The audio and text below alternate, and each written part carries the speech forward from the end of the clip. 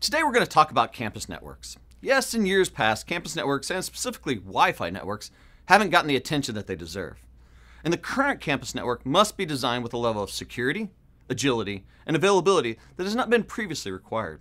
At the same time, network administrators are expected to reduce the cost of network operations, and perhaps most importantly, operational simplicity is a requirement. If you combine all of these requirements and compare it with the backdrop of how campus networks have been built in the past, you have a very different story. In the past, campus networks have simply been places in the network.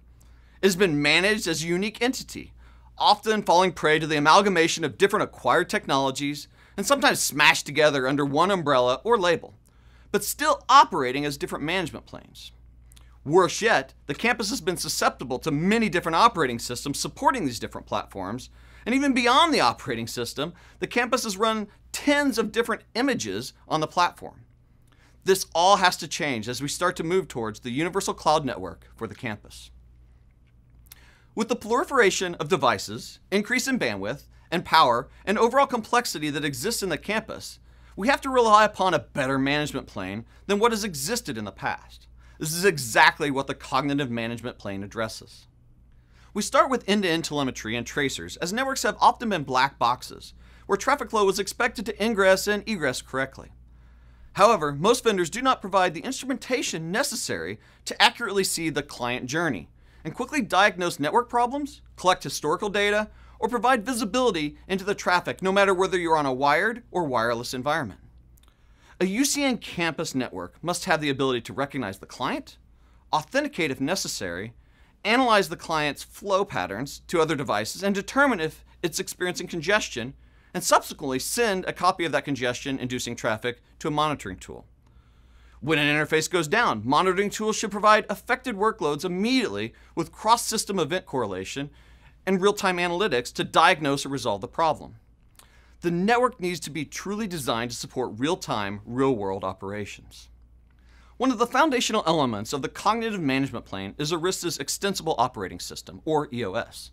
Arista leverages an unmodified Linux kernel combined with a state-based database to provide resiliency within the network. Arista pioneered this capability through an innovation called SysDB. SysDB is an in-memory database running in user space containing the state of the system. Like traditional databases, SysDB does not contain any application logic and is only responsible for maintaining and propagating the state of the system. The goal of any network is to meet the demands of the business.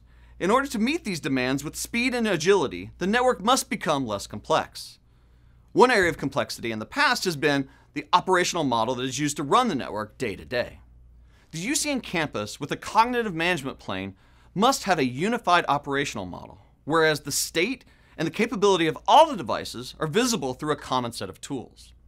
The UCN campus must also provide a seamless provisioning system that can manage not only the campus network, but also the data center switching and routing environments, whether they're in the public or private data center. The network can really be thought of two different forwarding planes, the underlay network and the overlay network. This design has become more popular in recent years with the introduction of VXLAN capability in the switching infrastructure. The campus network has traditionally been constrained as an underlay network where VLANs were used to provide the segmentation necessary.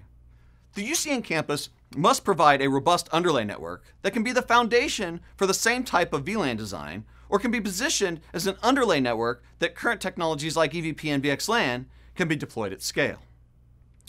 Next, building upon the universal underlay, the UCN campus must have the ability to segment the different users' workloads, work groups, or even device types.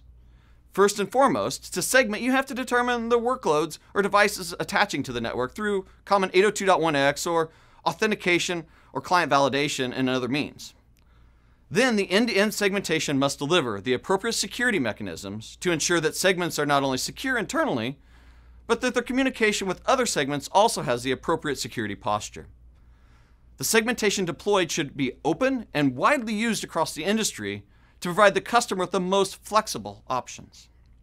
This is all great, but how do we design a network to accommodate this new cognitive management plane and the universal cloud network for the campus architecture?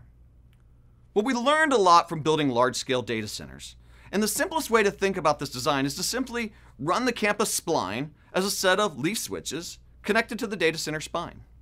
you can in fact have many different campus splines depending upon how your physical plan is laid out. You could also have a single 2- or 4-way campus spline and have all your building spline switches connect up to the campus spline. If we dig into this more, you can see that the campus spline could be a 2-way MLAG or a 4-way ECMP design, depending upon your overall needs. Obviously, a 4-way spline that is routed gives us much more resiliency, but we also have to realize that not everyone has that kind of fiber between their campus locations and their data centers. If you think about this in a different way, you have a building, and that building has lots of floors. Each floor has some number of PoE devices sitting on it that connect back up to a pair or pairs of switches. These switches could operate as your campus spline. Now that we've discussed the physical topology, the next consideration is the logical topology of VLANs or layer 2 adjacency. You could continue to use your VLANs all the way down to your access devices, including your PoE and wireless LAN devices. You could also look at leveraging overlay technology by enabling EVPN VXLAN at your campus spline switch, or if your PoE switches support EVPN VXLAN, you could enable it there. This level of segmentation allows you to use either Type 2 or Type 5 advertisements, depending upon your requirements for the Layer 2 adjacency and VRF isolation. There's one last design scenario that we want to discuss with the UCN campus. It is for those customers that don't have an on-premise data center. The beauty here is that we can enable the same leaf spine topology with the campus spline and just instantiate a VOS router to connect your on-premise data center to the public cloud, where you would then leverage all of the cognitive management plane benefits that you would also get for an on-premise deployment. So as you can see, we can accommodate just about any physical topology with the cognitive management plane in the UCN campus design. The real power is in the management and operational capabilities. Arista continues to innovate within the overall network with the cognitive management plane and is now delivering on integrated places in the cloud solutions for the universal cloud network for the campus.